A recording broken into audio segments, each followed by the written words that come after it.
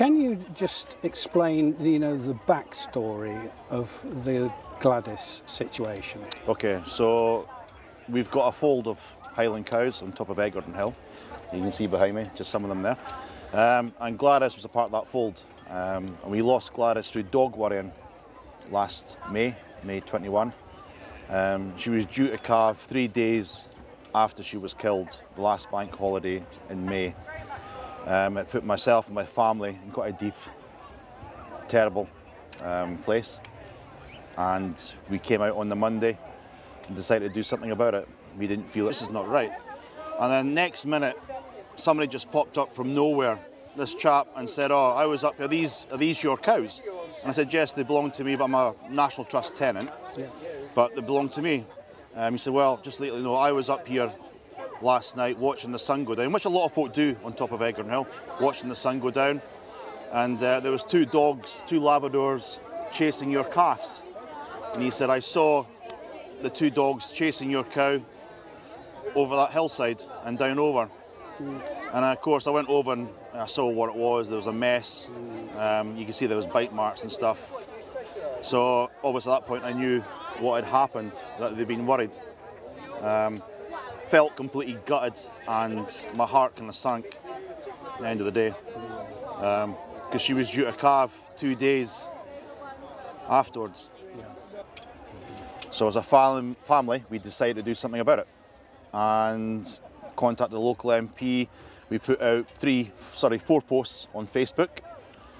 One night, woke up next morning and we had 2.25 million people share it. I mean, obviously here in a rural county here in the south of England, there are lots of people with dogs, but there's also a huge amount of animals in the fields of the county. So what are you hoping that this sort of regulation will bring in? Okay, so that's a good point to bring across, because we're rural and we need the tourists. It's a hard winter, and from Easter through to October, we need these tourists to come down to enjoy the countryside and for our businesses to thrive from it. But we ask for, when you bring a dog into a field which has got sheep, cattle, whatever, to put your dog on a lead, please. Because that animal, that's their home. That field is what they call home. So that's what I'm trying to do at the moment, is bring a law in that actually makes it compulsory for dogs to be kept on leads, or when you're in a field of cows, to be kept close by at heel. So in Scotland, actually, this is a whole grey area that we've got. So England is exactly the same. By law, you should have your dog on lead or under control. Scotland have got it. They've got a £10,000 fine or 6 months imprisonment. In England, it's a £1,000 fine. I know £1,000 is a lot of money, and especially what's going on at the moment in the economy, it's a lot of money. But actually, it's not enough. The fine's not enough.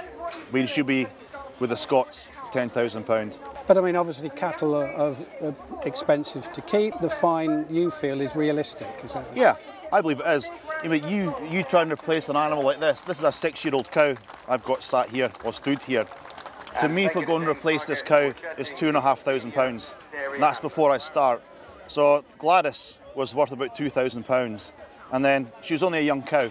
So she still had another 6-7 calvings inside her, which is worth £500–600 at least each calf. So, financially it's a massive loss, but at the end of the day, it's an animal that I've reared, and it should never have happened.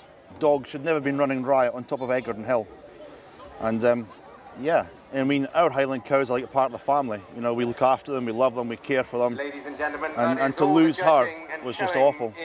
It's like losing part of the family. Getting back to today, you're here at a country agricultural show, or here on the Dorset, Devon sort of border. What sort of day have you had today? Okay, so our day started at 5 o'clock, so we've had a fantastic day down here. It was our first time ever showing these guys. 8 days ago, these guys were in a field. Well, actually 9 days, they were in a field, never seen a halter. And they were my friends here, Patrick and Darlene. We got them down and we started halter training them twice a day.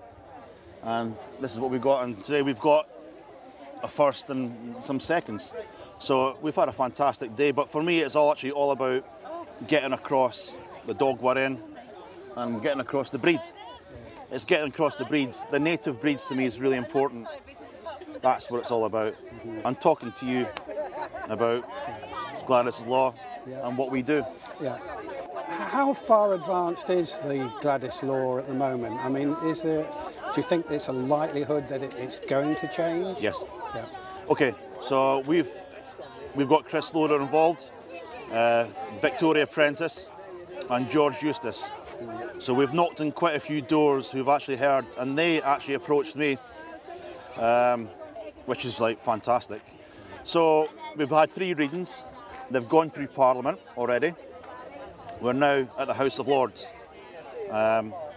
Things are now in place. The bill cannot be changed. What we are trying, hopefully, is they'll make the penalty harder. That's what we're kind of hoping for right now. We should, touch wood, maybe have this wrapped up by Christmas and rubber stamped by next May. So it's real. You know, we've got 33.8 million people we've reached out to and who are supporting us.